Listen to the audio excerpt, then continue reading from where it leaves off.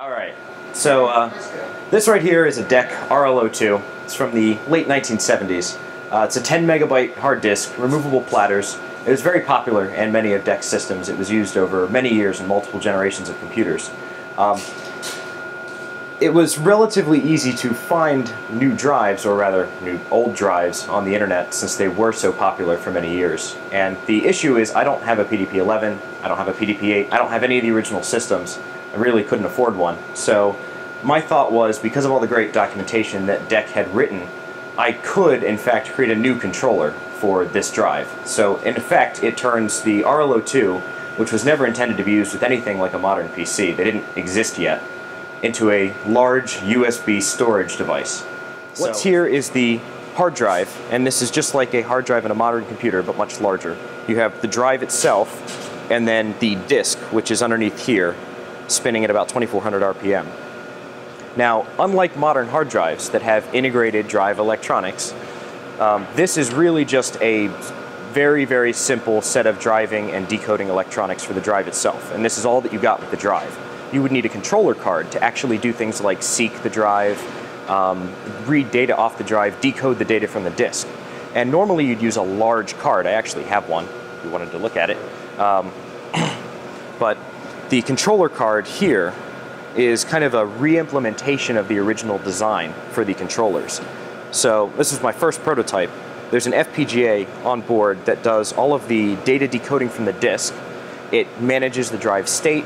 It sends commands to the drive, it checks on the drive status. It basically makes the drive happy and can give you the data in a format that a modern microcontroller or computer can understand. And that's fed via SPI over to a microcontroller that reads the data from the drive, packages it up, and sends it, and exposes it, rather, over USB mass storage. So essentially, taking all of the original activities that a controller would need to do, like decode data from the drive, do the data, they called it pre-compensation, moving bits around so that when you encode data on the disk, it's what you would expect it to be, all of the drive state management.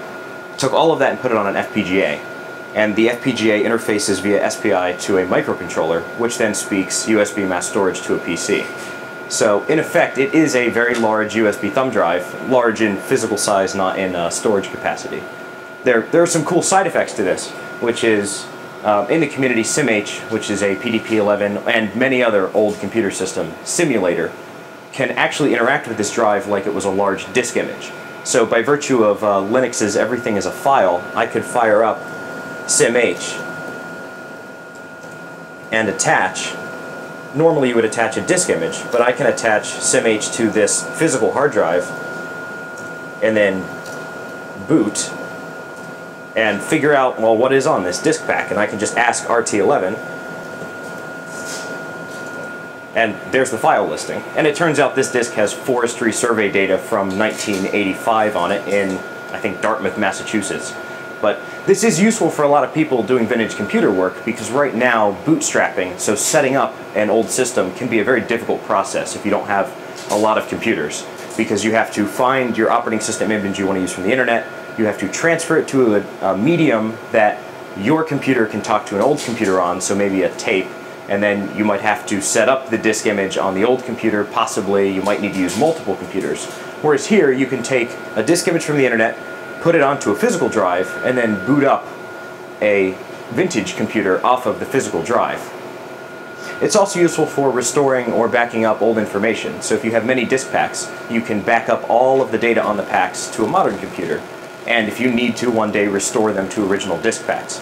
And it's also kind of fun because as a USB thumb drive, you could theoretically put things like FAT16 file system on it, or boot DOS or Linux, or any of the other fun PC operating systems.